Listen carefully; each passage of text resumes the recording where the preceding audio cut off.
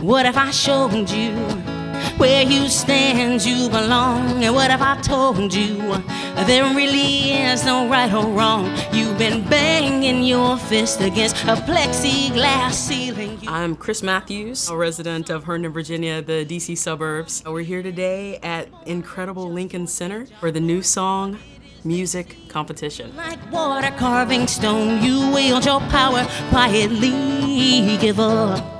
Or get up, get let down, or get out.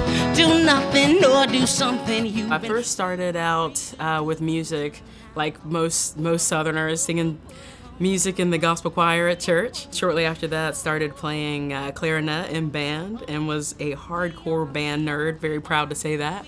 And so I decided to go to school for music education. So I went to Appalachian State University. Above our fears, we are Imagineers. Don't think we've given up on dreams. One day, out of the blue, my best friend, who is a percussionist in this band, was like, "We need a keyboard player for the night." I said, it's cool, I play keys. I can probably get you through the gig, so I'll do it. I played that one gig with them, and it was the most incredible night ever. And so I went home after that and decided to write my first song on keys. And so I wrote my very first song, entered it in the campus talent show just on a whim, and won first place and won like $500. I was just like, oh man, this is good. This is really good.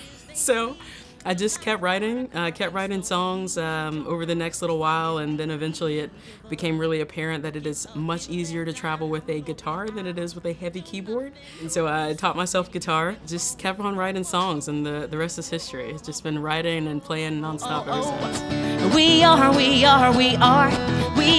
Imagineers, the ones who still believe in magic, the ones who rise above our fears.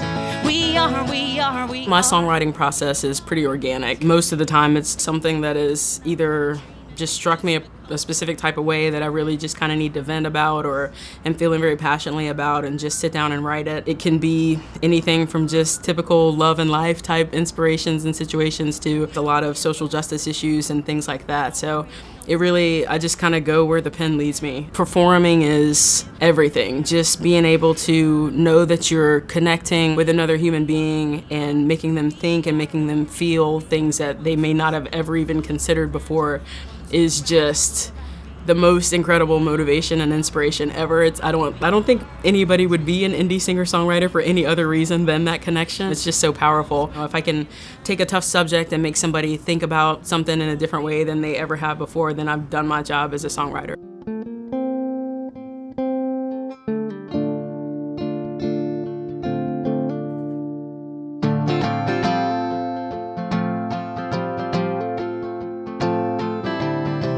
Get into play with some pretty incredible people, songwriters, singer-songwriters that I look up to quite a bit, like Chris Perica, Melissa Farrick, Liz Longley, people like that, and get into share musical space with them. That's a really incredible feeling for me, and I think in the next chapter, I hope to be able to take it up to just another level and be able to be playing even bigger stages. 3 years passed when he should.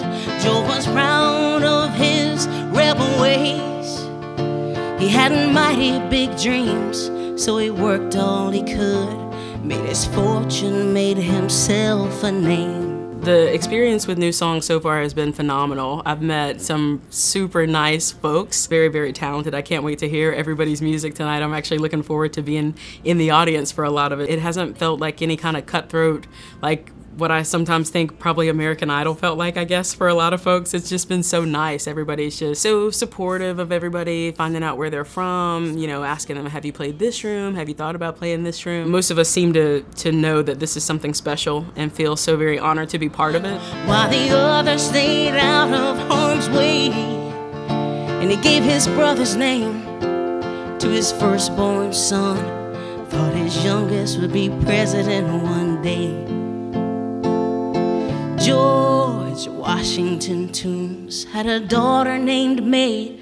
Playing at Lincoln Center is phenomenal. There's not a lot now that I can call home to mom about and have her still scream like I just told her I won like the college championship of whatever. And she totally screamed when I told her I was playing Lincoln Center. She was so happy for me and just so proud. So many amazing artists come through Lincoln Center, and so to be able to say I've walked where other people like that have walked is just so incredible. Having that on a resume definitely will help folks take me more seriously, so it's pretty awesome. To understand is that sometimes they're one and the same.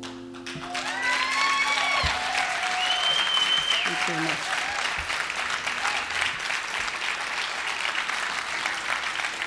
Thank you so much.